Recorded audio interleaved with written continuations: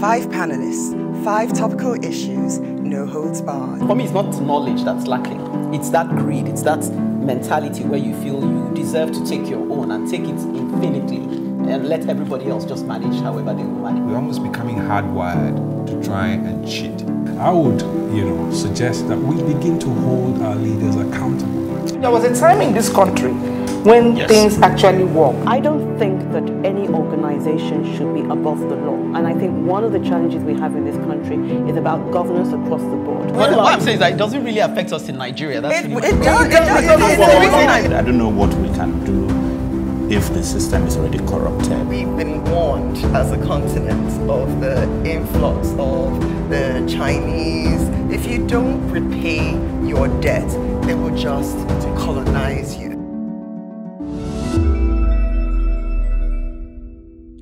Welcome to The Advocate.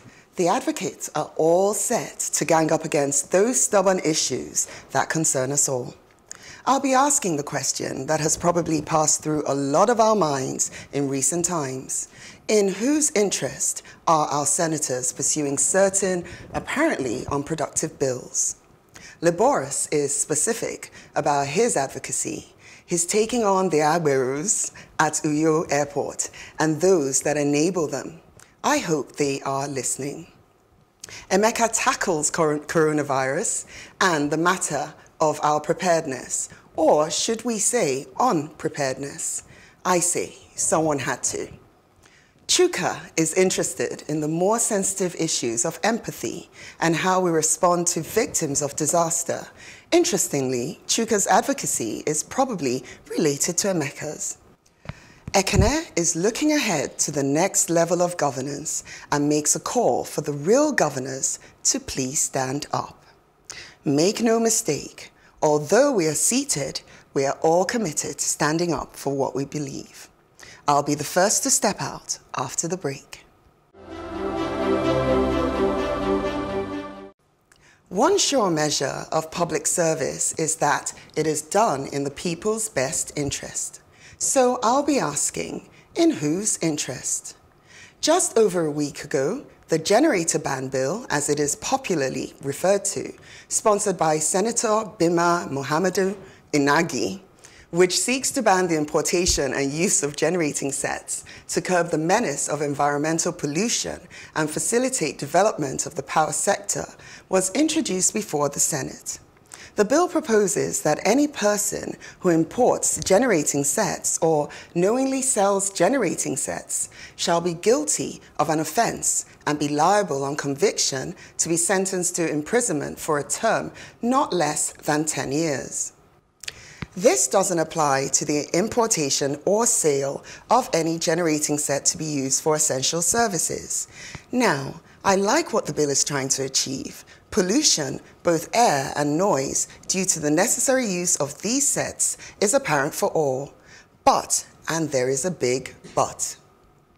If the bill eventually becomes law, it is highly conceivable that it will lead to an economy collapse, as the vast majority of electricity consumers in this country, especially manufacturers, rely heavily on alternative power sources due to the insufficient grid supply. What are we to do if we're not an essential service? Are we expected to go back to the dark ages using candles and dying of heat and mosquito bites? How are we to preserve our food? How about people in high-rise apartments that use lifts? It may come as a surprise to our senators, but Nigerians don't desire to use generators. It's simply an expensive, necessary evil. Why can't we first ensure that power is available before initiating a ban? Why do we always do things backwards? Our leaders fail us and we bear the painful consequences. It really is basic economics. When electricity becomes constant, then the need to import or use generators will diminish, and such a bill will be unnecessary.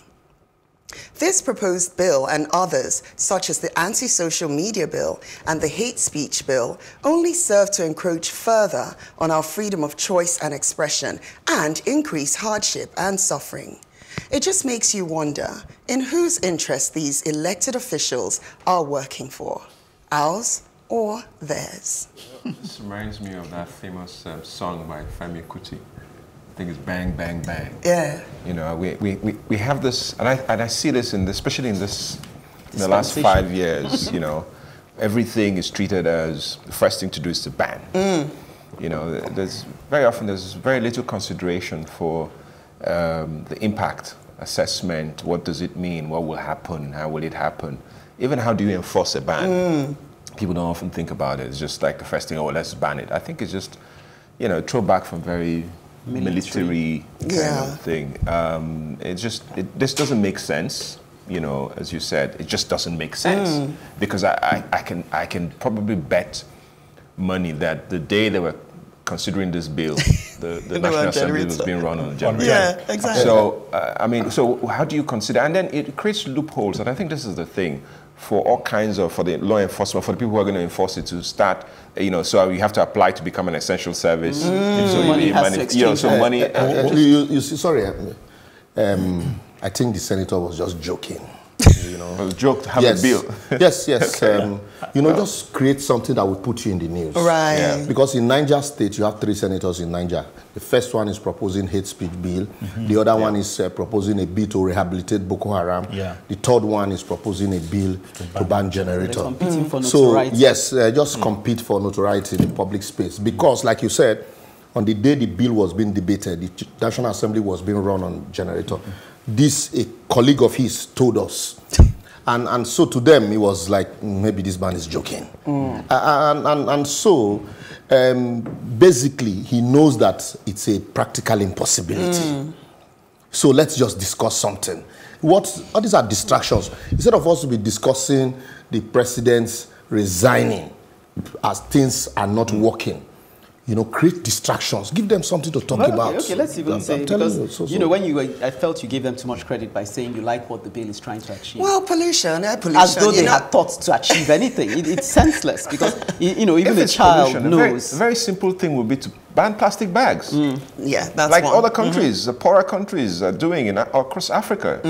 Kenya, Rwanda, Tanzania. But there's such an uproar against this bill that it doesn't take anyone to see that this bill was a non-starter. So I'm now going to say, what is the penalty for putting forward frivolous bills? You're wasting public time, public money. How do we deal with people who put forward? Because even the social media bill, someone I know attended the social media public hearing, and he said everybody threw it out. So why did you waste our time going through first hearing, second hearing? So there must be a penalty for putting forward, because we need to stop this nonsense. In fact, at the forum, at the public forum organized by a TV station a couple of weeks back, someone in the audience during the Q&A had said that he's going to take the guy to court and insist that the money he spent wasting people's taxpayer money to put this frivolous bill, that he should refund it or he'll go to court. Exactly. And I think there should be that consideration for penalties and having such. Stop wasting our time. But they have parliamentary privilege. That's the honest truth. But I mean, I agree with that. We should definitely penalize these people for their frivolous bills. But the only thing I do worry is that making people feel agitated at the thoughts that they may soon be in darkness. The thought that they have to now apply to one very bottleneck status. It's to vote him out. He's got privilege, so he can say anything. But the only fear is that you don't know. I mean, I do agree that this is frivolous, but Nigeria, sometimes it's a bit crazy. I mean, they're talking about rehabilitating Boko Haram, and I really believe that one may pass. Wow.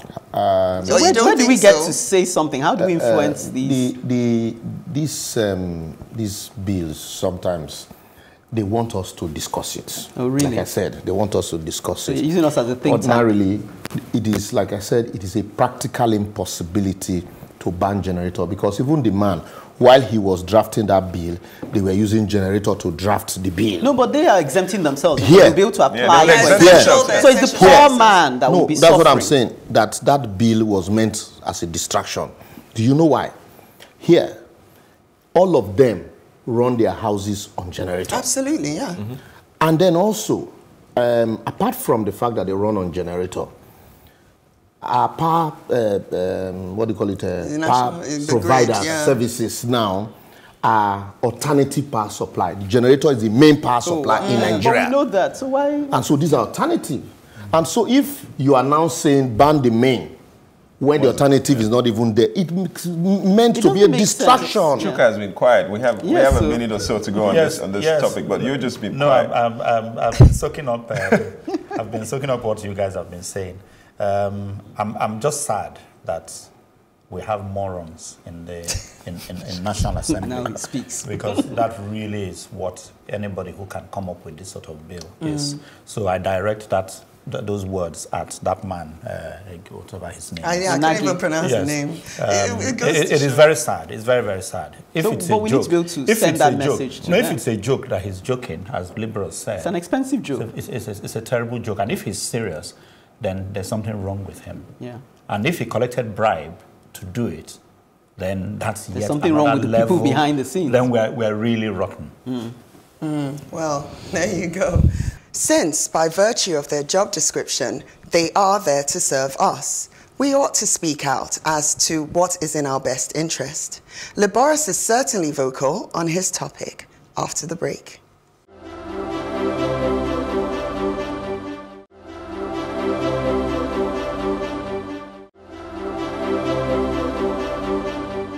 No, for they are not preachers asking you to give your life to God and thereafter collect offering before boarding your flight. Neither are they students on a rag day ragging you for your spare change before boarding. They are state agberos.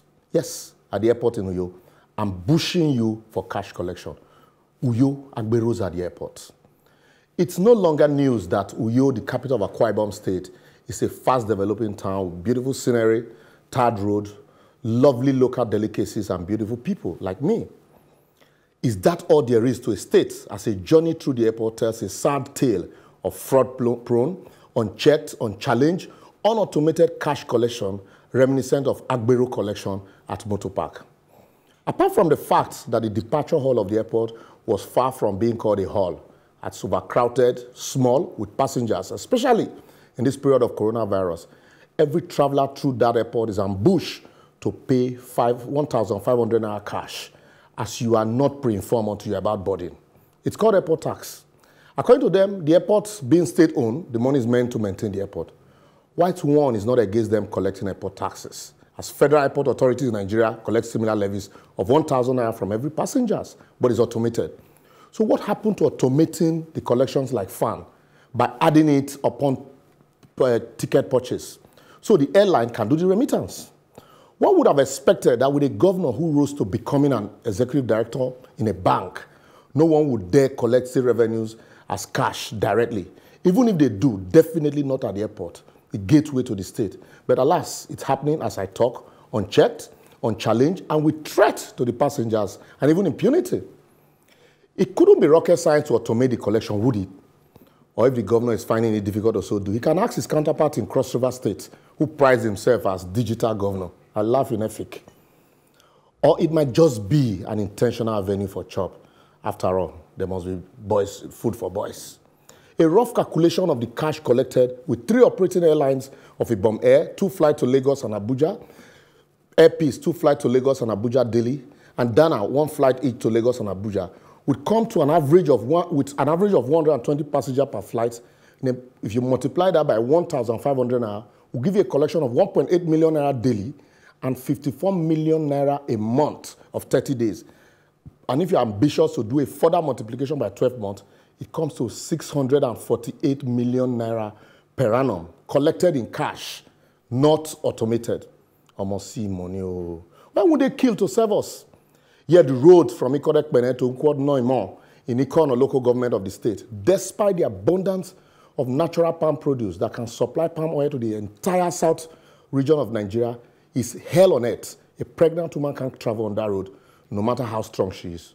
Unfortunately, that's the sad description of most of the roads, interior roads in the state, despite the abundance of oil funds and airport taxes. Who swear for this country, self? I would therefore advocate that rather than get fixated at the center, it is instructive that each of us should sometimes look towards our various states and challenge our governor to do that which they have sworn to do, as our silence toward their misgovernance has turned most of them to emperor. I hear you saying, I want to put Agba Jalingo for trouble. Despite Jalingo's travail, let's choose to be the voice of reasoning, consistently pricking the conscience of our leader. For if you do your own and I do my own, Nigeria will go better. And like Evans Ophilie would say, I shall soon return to Edo and Delta.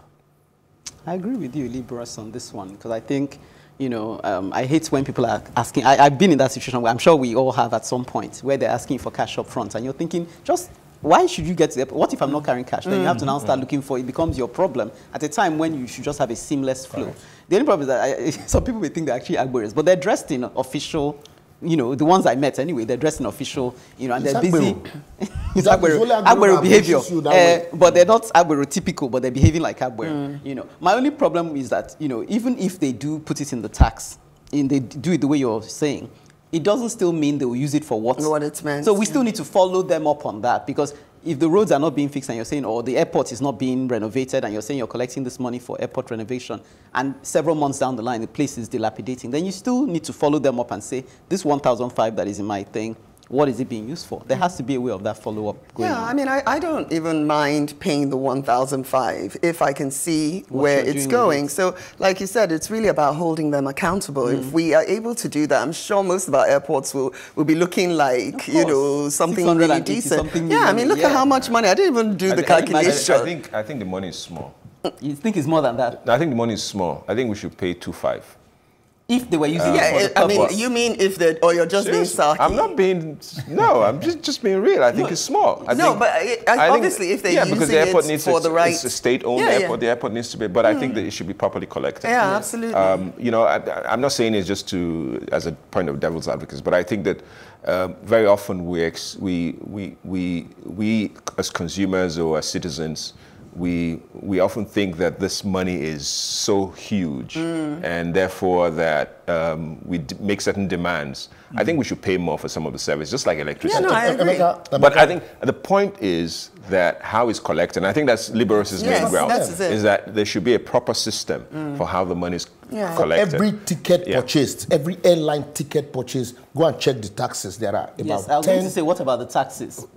8 to 10 taxes on that ticket. Half the money on your ticket is in taxes. Exactly. And so, sometimes there was a passenger who didn't have a dime. He said, I wasn't told. Even at the point of collecting your boarding pass, nobody will tell you. And then you get there, they say, go and collect, go and pay 1,000. For me, I don't have a problem. Even if you are going to charge 5,000 naira, let it be part of the ticket and purchase it, so that at the point of buying the ticket, should be at the point of the ticket. I know that I have so paid. You pay, you know what not when I get to the airport, you collect. And then for me, when you collect it cash, some will go into the pocket of the man who collected. Some will go into the pocket. So at the end of the day, the money that you say you want to use to renovate or expand the airport, it's not there. And more than half of the money goes away because nobody can trace it. But if it is collected by the airline, all you need is your manifest, and then you do the remittance. So it's an account, and then you continue to follow. So I expect a governor who had worked in a bank that is automated, who is even priding itself as, look, we are automating even paperless banking, to ensure that these things I think this happened to me at the same UO airports. I'm thinking, but I'm sure it will be replicated. I'm sure it's not just to UO airport. It's happened to me on a number of occasions. But I'm just saying that, and I think this advocacy is very important because this kind of ambush and the embarrassment it caused. We were, you know, my school. Old boys, we had a thing in New York, we were leaving, and then suddenly everybody was like, and we had all spent, we hardly, you know, and there was no ATM, working ATM at the airport. So it was pretty embarrassing for a bunch of us that day. And were you able to do a transfer? We managed to do a transfer to someone, one of their staff. Who had who said he was going to settle them. So it's really embarrassing. I think this process needs to be. But this thing is just UO airport is just one example. It's I think it's time to be replicated across the state. They used to collect it cash even at the international airport until people raised their voices against it. So they automated it. They still collect 1,000 naira, but it's part of your ticket.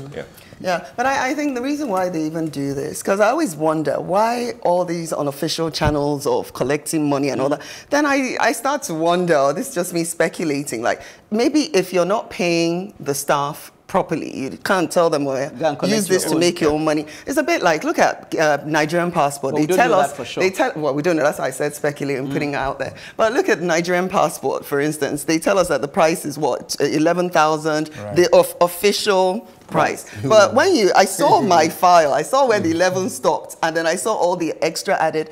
but the official amount is, it's about you know, 20-something, it's about 20-something, 30-something. Even your driver's license, go and see how. Yes, exactly. They'll tell you that they have to pay for their ink, their photocopy machine, they don't give them. So they will justify it, but what they're doing is unofficial funds are being tagged I think on. if the authority really was counting on that money, they would automate it. So I think they have written that money off, saying, you know, you'll have to use it to pay. Find your own way. Yeah. No, but what for me, you know, you have to create avenue for loose cash. That's what they do. Money that is you know, unaccounted for. You can't go to the bank to take it.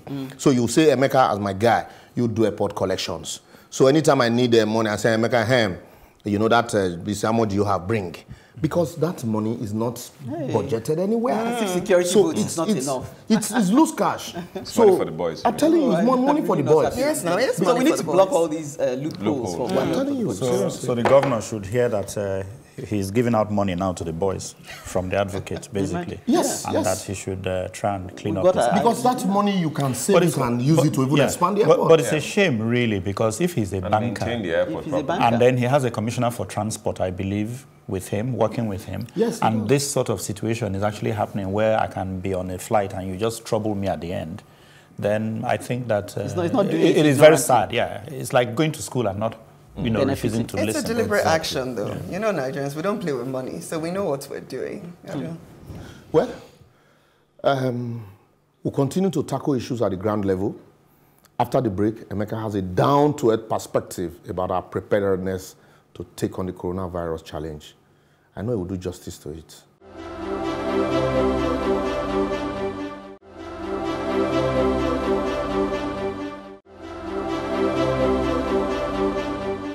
Denial could be said to be a game we play when we think time is on our side. But what happens when we're running out of time? I'm going to talk about the COVID-19 and Nigeria.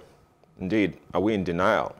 Because a lot has been said about how lucky Nigeria and the rest of Africa have been with regards to the very low reported cases of coronavirus incidents. Some have even said it is because we are black and melanin and all sorts of talk about immunity and so on and so forth. However, the truth is we're beginning to see a worrying uptick in the number of cases, especially as with reported cases coming to Africa, with people coming to business, for leisure, or returning Africans who unknowingly carry this virus and infect others, as the virus in most people is simply asymptomatic. This is perhaps why the coronavirus is very deadly, because for many who go around, they don't know they're carrying the virus and are exposing others, especially family and friends, who may not even know that they're carrying the virus. For most persons, the virus does not present any symptoms for, as we've been told, for up to 10, maybe 12 days. And by then, many people will have been exposed to it, which is why many governments have taken the rather drastic measures of restricting travel and movement within their states and even stopping people from coming into their countries and internally with regards to gatherings and public spaces. Well, so yesterday or 2 days ago, we heard the Nigerian government says that they're going to restrict travel from 13 countries, which is good news because everybody was worried before then and people were clamoring for travel restrictions to be put in place like Ghana did, like South Africa have done, like Egypt and so many other countries. This came maybe 2 weeks late, but it's better than nothing. Clearly, and this is a fact, we do not have enough test kits or the medical infrastructure to deal with a full-blown COVID epidemic. That's the reality. Take, for example, Lassa fever is still killing hundreds of people every year in the country. And clearly we don't have the infrastructure to deal with that, let alone the coronavirus. Look, maybe, and I see this as the fact, I hope that the fact that we defeated Ebola is not making us feel complacent. There's this thing where we keep thinking that, oh, because we dealt with Ebola in how many weeks, therefore, but this is a wholly and entirely different disease. The fact is, corona is not Ebola. Coronavirus is even more contagious, and it does not present symptoms in most cases. And given our propensity to dislike data, as well as the debt of logistics infrastructure made worse by our present economic situation, I'll talk about the state of our healthcare, we should worry, as I worry. But not to panic, though, because panic causes more problems. But I think that the measures that the government has put in place with regards to the travel restrictions are very welcome. But we should be more careful, at least on a personal level. You know, we should carry around this little thing, wash our hands as often as possible, have sanitizers in the car, in the kitchen, at the home entrances. Let us be more proactive and protect ourselves and our families. That's it for me. You have basically said everything that needs to be said. So, apart from re-echoing the fact that I see that government is actually not sincere with the numbers, because like I always would use the word, it's a practical impossibility with the non-availability of this infrastructure for them to even be able to track all the people that you're talking about. Because in some, even some that have, come out to requests for the attention, it took them time. In some states that boasted to us, like Enugu State, that in fact they are prepared. We saw just one case there, and we saw where they kept the woman, was dehumanizing. Lagos State initially too also said they have a 100-bed space until Punch exposed the unpreparedness.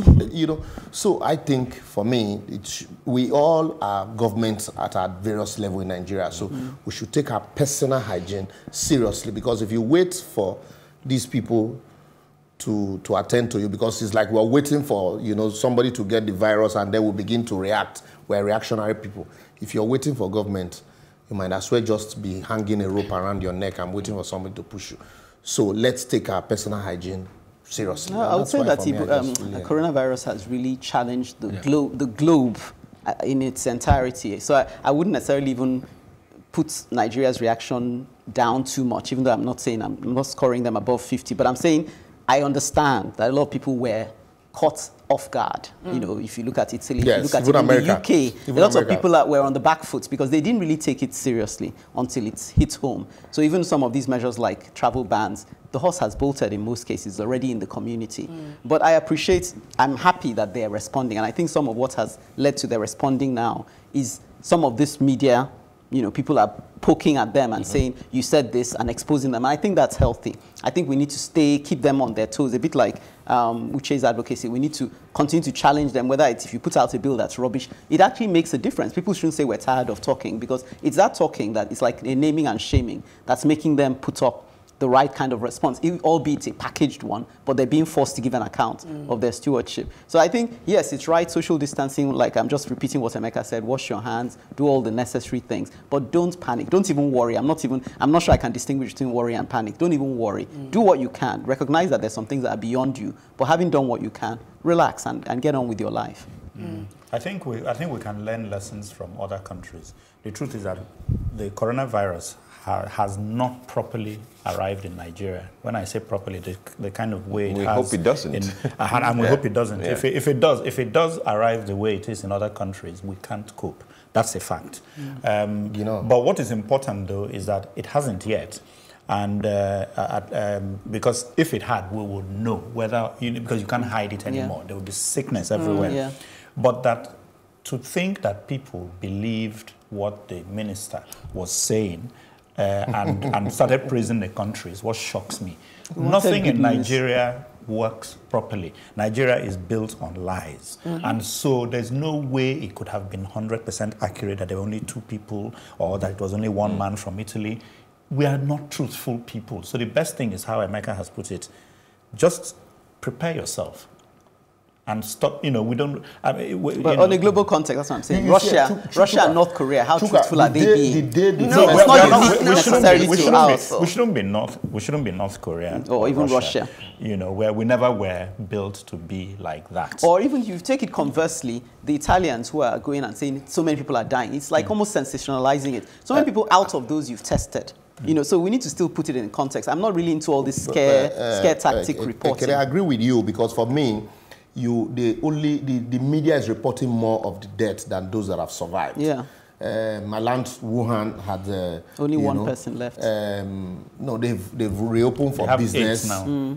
They've reopened for business, and they've shut down some. They make the last cheap. All of this also, but then the issue is, you talked about the minister. When this news broke of the Italian, the Minister for State, I was in this same studio when he was interviewed in the morning, and I told Mamora? Yes, Mamora. And I told the presenter that the minister was not talking like a medical doctor.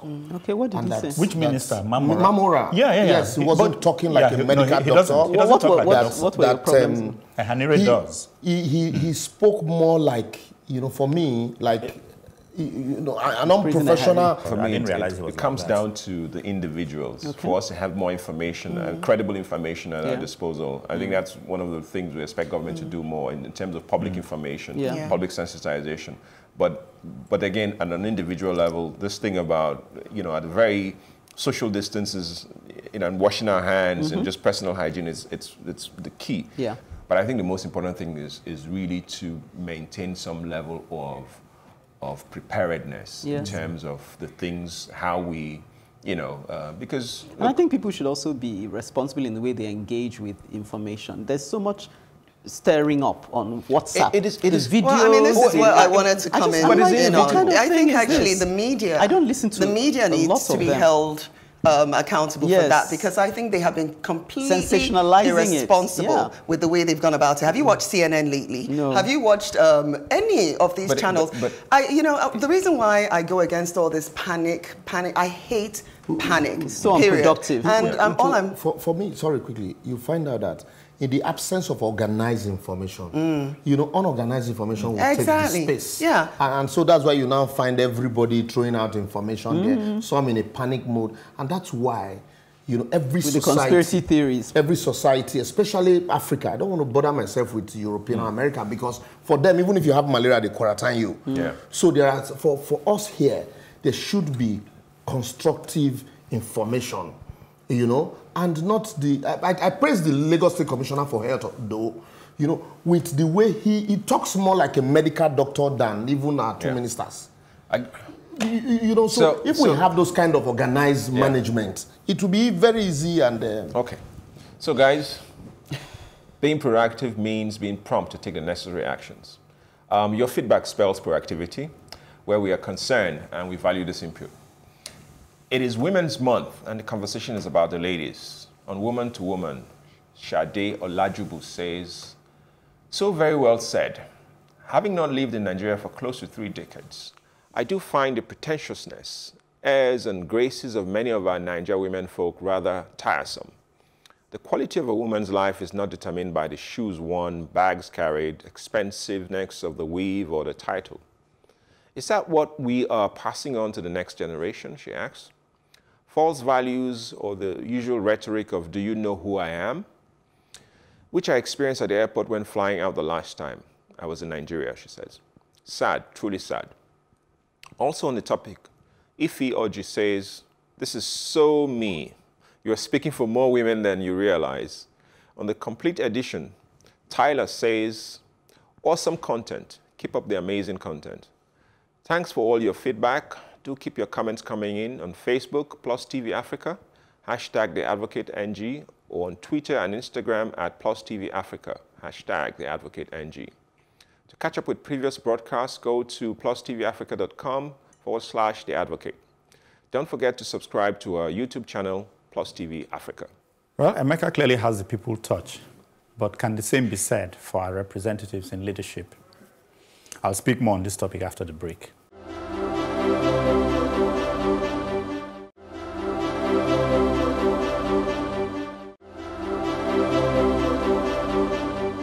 Occupying a position of privilege does not exempt the occupant from identifying with the sufferings of the everyday man. In fact, quite the opposite, which brings us to Kwekwe VIP. In times of upheaval, it is comforting for a people if their elected leaders display empathy and compassion. One remembers vividly that former President Goodluck Jonathan failed miserably in this regard. But Major General Buhari has so far achieved the unexpected. He is much worse. Indeed, our current president regularly acts as though he has no idea of the various disasters that hit Nigeria, hardly flinching a muscle after brutal terrorist attacks. Remember that he flew back into the country for other festive social activities in Borno after a recent sad occurrence in that region. He ignored the disaster and went partying. Yes, that's your man. After the meeting of progressive governors in Abuja a few days ago, Lagos Governor Sanwo-Olu sought audience with the president and proceeded to lay out photos on a table that showed the extensive carnage caused by a gas explosion in Abule Ado in Lagos. The president looked on as though he were being shown boring documents, while Sanwo-Olu struggled to engage and impress him.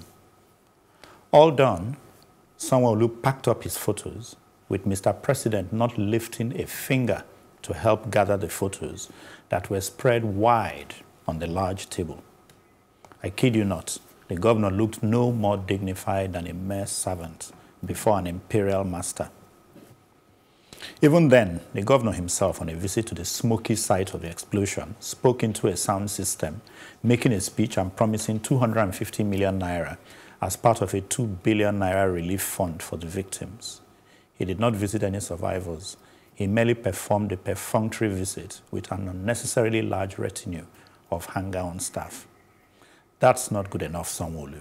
You've got to be more involved, physically or otherwise. We want to see 360-degree thinking from you and your government. We need to see quick action on the investigation into the gas blast too. We need to recapture our old traditional values of care, compassion, and brotherliness. We need to dress down and get stuck in work. Elected servants need to discard the misplaced mindset of self-importance. Every servant, from the president down to the councillor. We must reconsider the ostentatious manner in which we conduct state affairs and reconnect with the common man. As time takes, we now find ourselves in a position where we have to learn from our neighbors, such as Ghana, who hitherto we felt a sense of superiority over. Quickly, to also correct an impression, I think the deputy governor visited the victims. Deputy governor and the governor went to the site, and thereafter the deputy governor visited the victim on behalf. Yes, he delegated deputy governor to visit the victim. But that's not to say that, you know, the way our VIPs carry on when these things happen, you know, you come, you make bogus statements, make promises which are hardly kept, and then the president will never address the nation on such issues. He won't visit the site. Rather, he will send the vice president, if at all. And then we all carry on as though nothing happened. Then you hear us argue about PDP, APC, as if the disaster is a PDP, APC thing.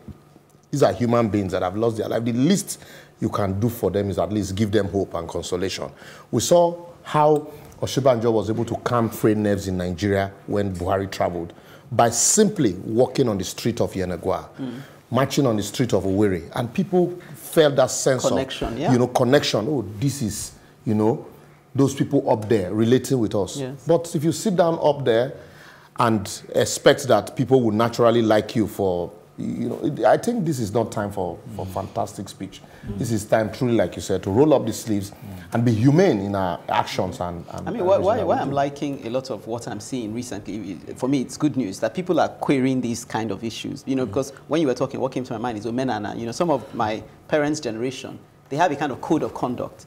Even if my dad is collapsing or his generation, there's certain things they must do. If you call them, they will show up. You know, they may not physically be up to it, but because it's the done thing and it's a certain code of behavior that communicates a certain care, they will tick that box. And I think it's necessary. I never used to understand it. I'm like, you just come in. The person should surely understand. Me, I won't go and do all this, you know, but now I realize that it has its value because the person cannot say you did not show up on the day. So yes, like you said, even when the reports I heard was that even when someone who showed up, he was, you know, telling them, he wasn't listening. They were there before him, the victim. So he could have engaged. He could have, rather than come and just say what he said, he could have stopped to have a time with them there, even if he didn't go specifically to visit. So, and when I look at it, I know it's deterring slightly, the issue with the Actors Guild and how they're holding the president accountable. I don't know if you followed that story. It sort of broke on our premises because there's a way he was expressing himself that seemed a bit too dictatorial. You're a servant. Let's not get carried away. You're a president, but you're a servant president.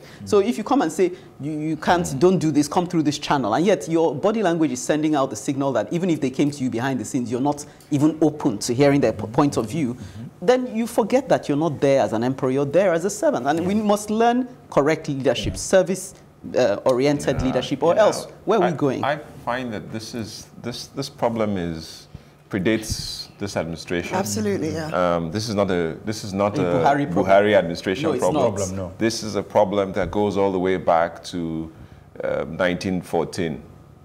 Really, as far back as that? Yeah. It goes all the way back to videos that to the colonial system, to the system of GRA, government reserve, where the colonial people lived, and then we had to go, and then the British left us and gave us politicians and elites who retained that same thinking that they were separate from us, from the army, thinking that they're conquerors of the civilians. It's a problem. So anyone who gets into a position of authority begins to think, I am now different from you people. And we talked about this many episodes ago, about even how we dress. You see the man now, one time spoke about it. One time I was made, first time I was made Director General of a government agency. My friends got to say, Emeka, you have to change you. You can't be dressing like a common man. You have to, and unsolicited some went, bought me suits and went to tailors and made me starched me. Probably put your initials on it. Yeah, well. That's standard one.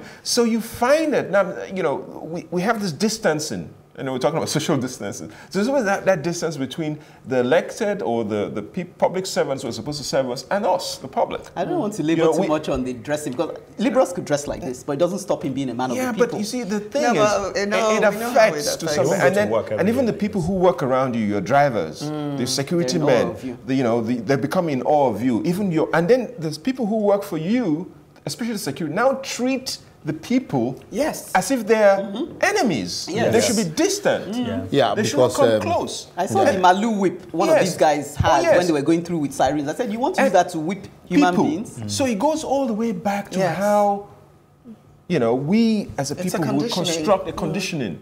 I just feel that, look, there should be more empathy. Yes, this current administration has made it a little bit worse because of the personality of the president. He's always been a very aloof person. But I think that even the people around him, even the governors, should not follow that. They should be distinct. I mean, someone who has showed us, and the governor in Oyo State, Makinde, has also done very well in coming closer to people. No, but I think he was running a campaign at a time when he shouldn't be doing Makinde. So he's not getting it all right. No.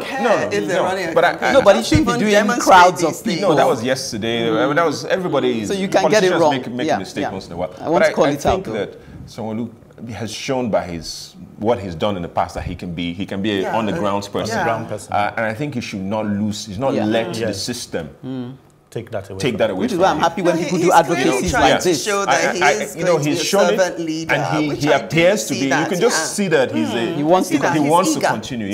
So it's helpful to keep holding him accountable. I think we should also to hold him accountable, because I think which is what I'm doing for Makinde. I don't want to give him a green card. Just during the sidebar before the show, how there's a tweet of the Enugu coronavirus thing, and how the thing went on, and then yesterday evening, the governor, just to show how important it is to hold people accountable. People blasted the governor in Enugu, Governor Buruguru, as we call him. And in less than 3 hours, the state had an emergency council meeting, and they approved 320 million naira, approved a new isolation center, and set up a task force. This was the same center they already had. So in the media. So criticism is very important. Even the Actors Guild I mentioned, by the way, they have said they will have a meeting on Monday. We as public, and especially people who have media voices, should not let up and say, because they're saying they're against us. When people say to me, you criticize, is your friend? I said, so? No, it's because you're his friend that you should criticize. Exactly. So I just want to repeat again that the Actors Guild, they're holding a meeting on Monday to address properly. Yeah, no, it is, because I watched it firsthand and I saw the arrogance with which he spoke, and I said, you don't talk like that when you're representing people. You don't talk as if you have absolute rights to speak for them. You need to listen. So I'm glad they're revisiting the issue on Monday, and I'm glad these women spoke up. You see, the issue is like Emeka had laid, taking us down memory lane in narrative of how we got here, and then also our cultural perception of the king can do no wrong.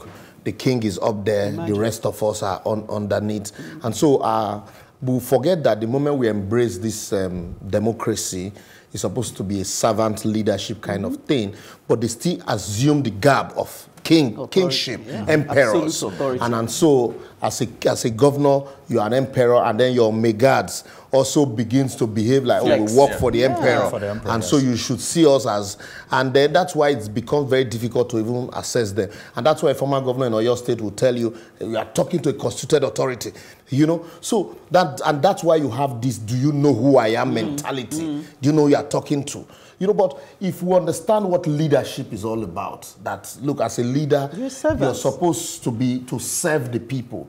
All of these, I see some people, okay, like, also this mentality of sitting at the back of the car, the driver is driving, you know, to know who is the owner.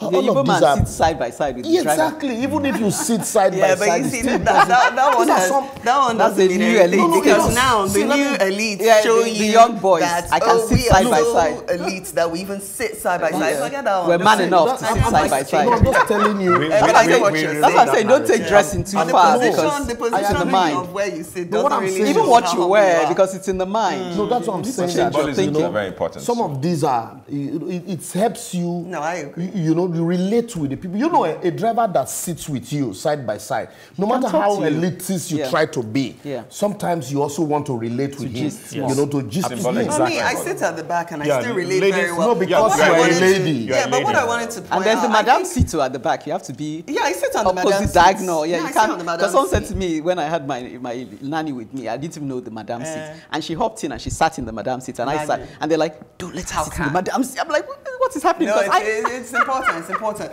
But I think the thing that really we need to look at is the way, as soon as our public officials, or whatever we want to call them, are elected, they now move into Asokoro or wherever. There's a way they just completely move out of power distances. Yeah, exactly. And from that moment on, they're untouchable. Yeah. Well, you don't talk about Chuka.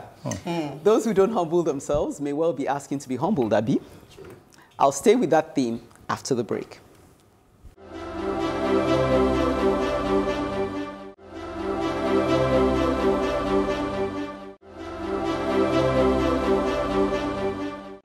No position is permanent is a familiar saying, and yet it would seem that few have familiarized themselves with the wisdom in the message.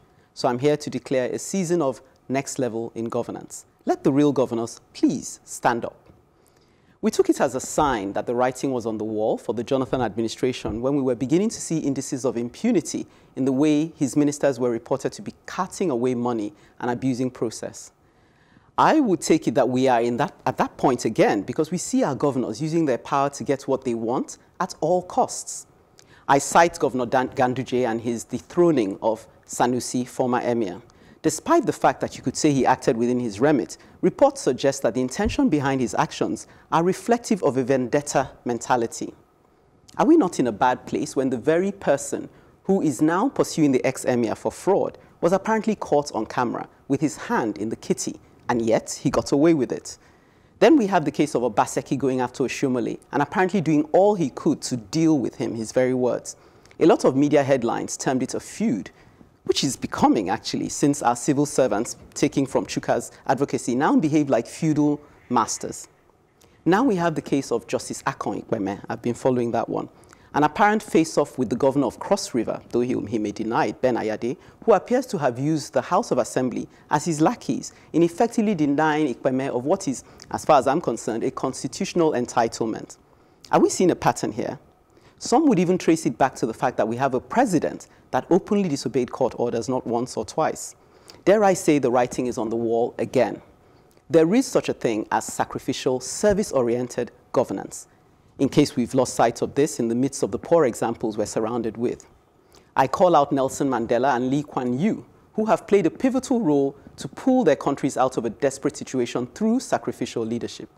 So, please, please, my people, I make a direct appeal. We really need to strategize towards ensuring that the people who govern us are themselves first self-governed. Looking towards 2023 may seem a long way off, but it's around the corner. We must stand for what is right, put ourselves forward as candidates for good governance, and support the right caliber of people to lead us. I say from today, let the real governors please stand up and be counted. Rather, let the Let the real elected, let the real public servants stand up and be counted. Really. Well, they don't even know if they were elected or not because there's been so much rigging I mean, they're there now. It doesn't really matter. Well, it matters. I'm even talking about the future ones. It matters that they're there now, really. And therefore, now that they are in that position of power, and that they should use that, they should see that the interest of the public. Actually, it's you know, the late Amaka used to say to me when we had the discussion about Nollywood, she says, Emeka, there's something called enlightened self-interest. And she took that principle and broke it down for me in a way that this was many years ago that I understood it, that sometimes the thing, that your self-interest, let it align with the public interest. So and that everybody will be satisfied. So it benefits the public, and then it also benefits you. And I think what we're seeing now is more of personal interest first and foremost, and public interest.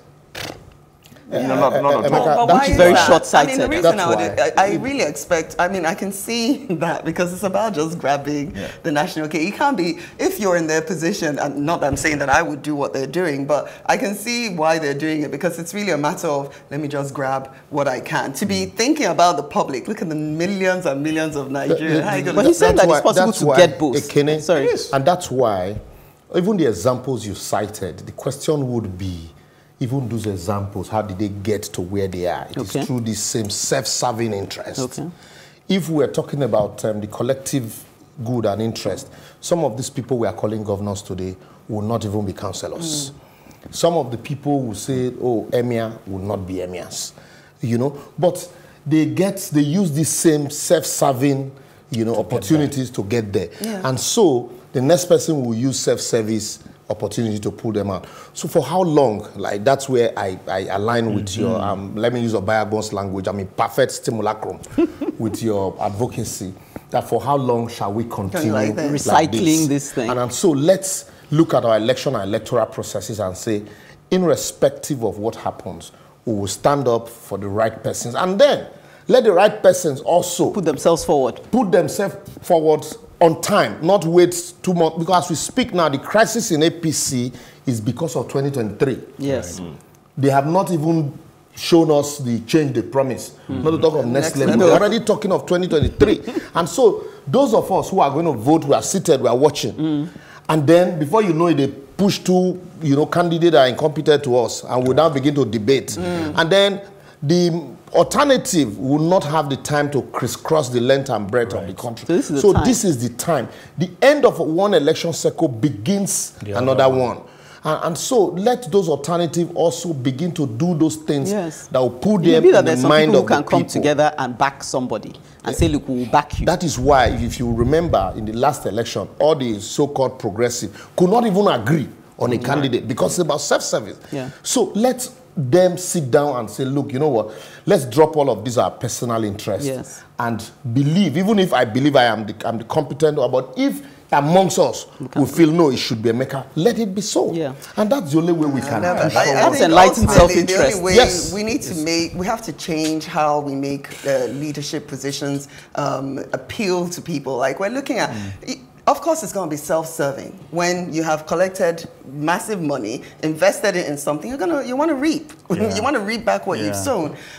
So we have to change all that. I think until we change, you know, how much money people spend on elections and campaigns, all the remunerations all the remunerations that come with that office that makes them feel like how we raise the money. No, but Uche, we can't actually wait till all that change happens. I'm saying that in spite of it, if you put the right people in place, they will know what to do. That one, if we're lucky, if we're able to. But that's the only quick fix I can see. That means we are waiting. It's a design problem. No, I'm just saying that the system doesn't necessarily allow for the kind of people that we want.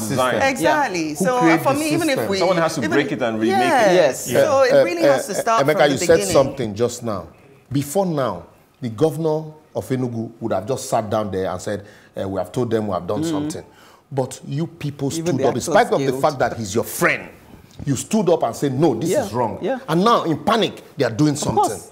And if we keep believing, the system is structured to fail, they will not change it until we push them. We have the powers. Yes, we do. They know that we have the powers. That's why they will not want us to be organized. The moment we organize, they'll be jittery. I've dealt with politicians, even at election tribunals. They will respect you as a lawyer. Oh, the law. But the moment they win that case, forget it, you're gone. You know, so that's to tell you how fickle they are. So if we are united and pursue a common purpose for that person that we can use your word, to break it and remodel it, we will achieve all of these things. It might take time. Yeah, to take time. But we need this advocacy. I think it's quicker that way to get the right people in place in spite of the system than to wait for the system to change. I don't think that's a fast track. I just feel like even when you get the right people in place, they may get corrupted by the system. Yes. Not if we fast track them in there. If they don't, they have to go through the normal routes. Not too long ago, they have to go through the normal. Yeah. Now I'm believing. Praising 2 governors. Makinde and what's the other guy? They are in the same system. We were in Lagos here and we praised Fashola. Yes. Because he's in the same system. Yeah. But he came and he said, look, things can't continue. Yeah. If the people had consistently stood and maintained that, look, let's have people like Fashola. Yeah. Not because somebody that brought Fashola brought another person. No, he must certainly be but wasn't it the same Fashola? It was that same Fashola. But imagine that built a website for he will have many his million, faults. over 400. But imagine if Fashola was surrounded by people who were like-minded and held him accountable. But he was a cut above the rest. Yes. Then imagine if you have several Fasholas at the same time. It would be hard. It would be hard. If not for Fashola, we won't have a PC today. I don't know him. He's not my friend. No, I'm not hinting that he is. If not for Fashola, we won't have a PC. Yeah, because I even like the fact that we can even mention the National Disease Control guy alongside the commissioner. The fact that you have 2 technocrats operating almost like a team member, it keeps you, No, I mean, you've actually convinced me. I do believe that if you get the right person in, then they can break down that system. Of course. Yeah, Look at the Commissioner of Health in Lagos State. Yes. The man is a hands-on-the-job person. Yeah. And so if you have, yes, it might have his own limitations. But if you have, imagine you have that same kind of person as ministers. Many times over. Yes. So we won't be complaining. We'll complain, but there definitely are things. Imagine having somebody like that as president. But here, we expected that much from that. Why did we vote for Buhari? We actually expected. I didn't. I would have the first time, but not the second. Definitely not. Once bitten, twice shy. Okay. Well, when all is said and done, some would say that that is the time to do what we have said. Do keep your comments coming in on Facebook, Plus TV Africa, #TheAdvocateNG, or on Twitter and Instagram at Plus TV Africa, #TheAdvocateNG. To catch up with previous broadcasts, go to plustvafrica.com/TheAdvocate. Don't forget to subscribe to our YouTube channel, Plus TV Africa. Okay, that's us for today. Till next week, same time, same channel. Keep safe. Let's keep advocating for a better society. Bye-bye. Bye-bye, guys. 5 panelists, 5 topical issues, no holds barred. For me, it's not knowledge that's lacking. It's that greed. It's that mentality where you feel you deserve to take your own and take it infinitely and let everybody else just manage however they will manage. We're almost becoming hardwired to try and cheat. I would, suggest that we begin to hold our leaders accountable. There was a time in this country when things actually work. I don't think that any organization should be above the law. And I think one of the challenges we have in this country is about governance across the board. What I'm saying is that it doesn't really affect us in Nigeria. That's It does. I don't know what we can do if the system is already corrupted. We've been warned as a continent of the influx of the Chinese. If you don't repay your debt, they will just colonize.